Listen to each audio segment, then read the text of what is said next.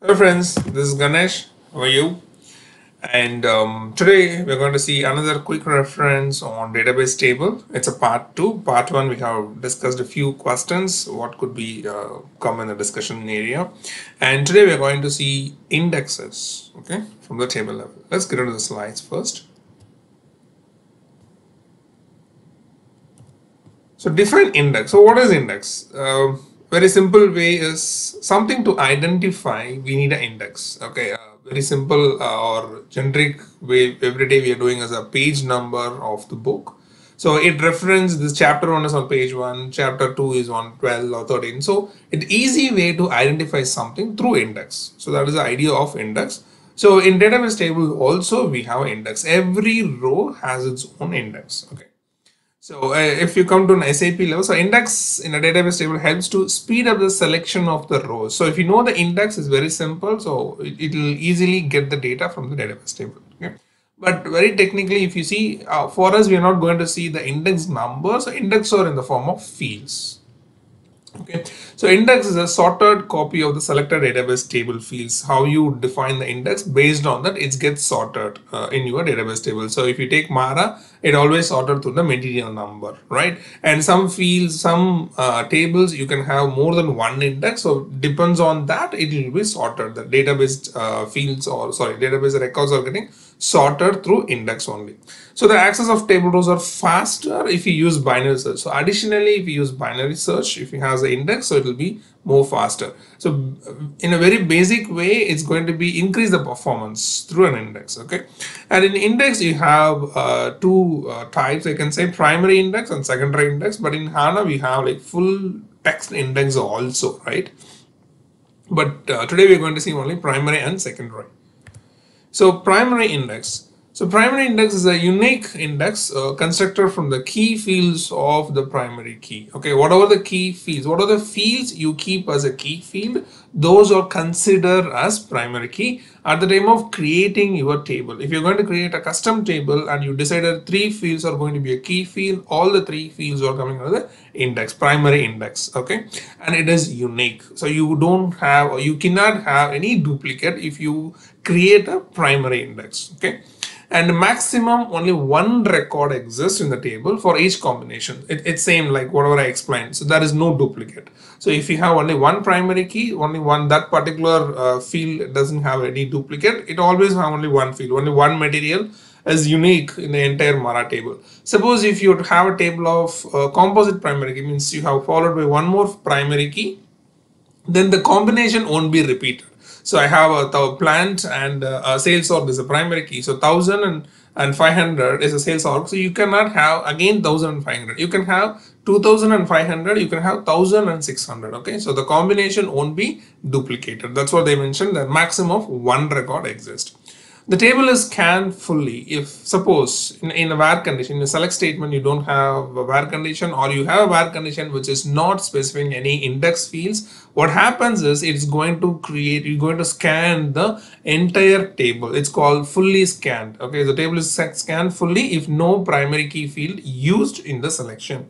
Suppose if there is any secondary index, if it is available, it's tried to go with the secondary index, otherwise it won't. So that's what while writing a select is always mentioning, try to write in the where condition try to list out all the primary keys in your where condition to increase the performance. Okay. Secondary index. So the name itself we can at least understand is a secondary. It's not primary. It's a secondary index. So all the tables, most of the SAP tables, they come with the primary. Sometimes they may also have a standard secondary index. Okay. So the understanding is a primary is not enough. I need a secondary index also for few of the fields. So index is basically go for the fields.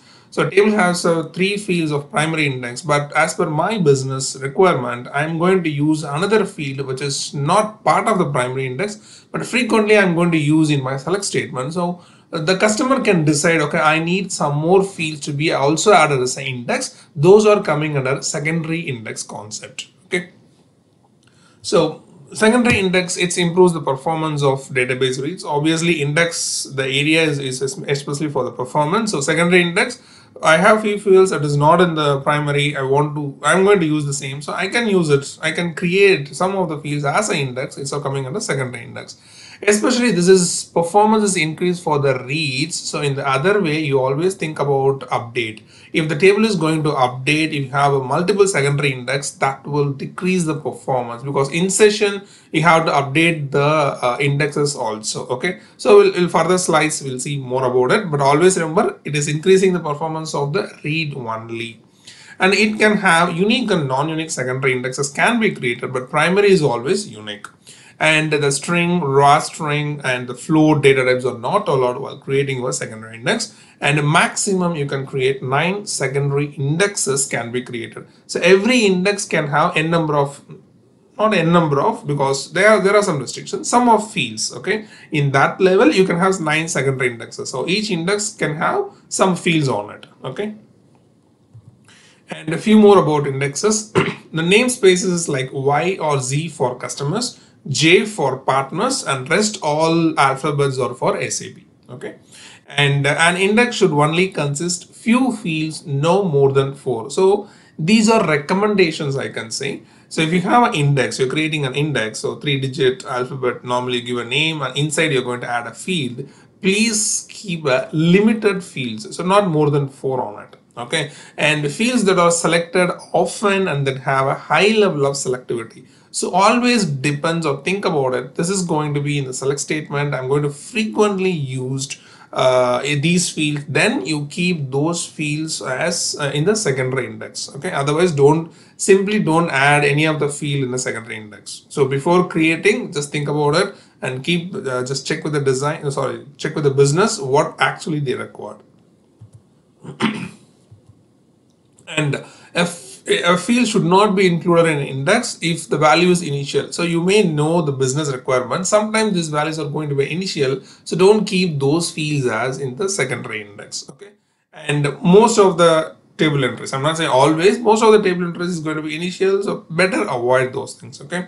And not more than 5 index should be created. So again, these are recommendations. Okay. So better you keep limited level of indexes. That increase the performance, especially for the other operation, not in the read, other operations. So index can support the positive select statement or the positive conditions equal and like. Index cannot support the not equal. So you can just check the performance also, how it performed with equal, how it performed with not equal. Okay.